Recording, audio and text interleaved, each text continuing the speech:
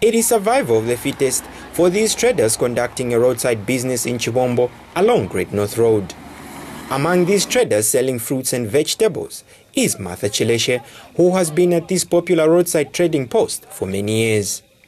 This lay-by market around an area known as John Chinena is a favorite spot for motorists who stop by to buy these products from Mrs. Chileshe and her group.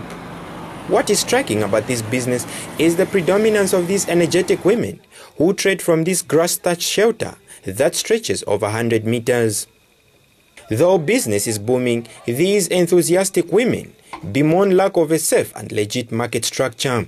Sungira abana no kusambirisha bambi bali pusha ma grade 12 tuletwisha no mesha college so limbi kutusesha kofe panono tuwabako fya patali na tara no cha tukutupwanyira market nshima tuipaya. The recent increase in the number of fatal road traffic accidents around Chivombo are of deep concern on their business.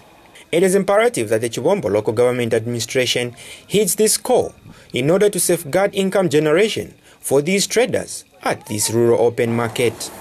Clive Kalunga, Muvi TV Business News in Chivombo District.